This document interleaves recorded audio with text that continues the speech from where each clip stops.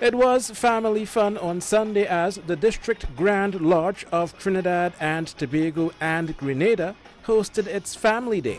The event today is meant to bring the lodges, the members, the families, inclusive of children, to come out and enjoy the fellowship. While the event was about fun and games, the District Grand Master mentioned efforts being made to tackle the serious issue of steering young men away from crime. If we can save one because of our interaction, for instance today, I encourage the mentors to bring the mentees. They could see a different side of life.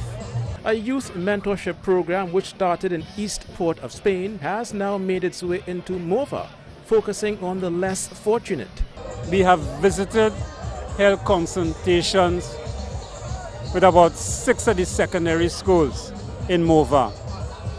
I have had mentors trained in how to deal with the young men.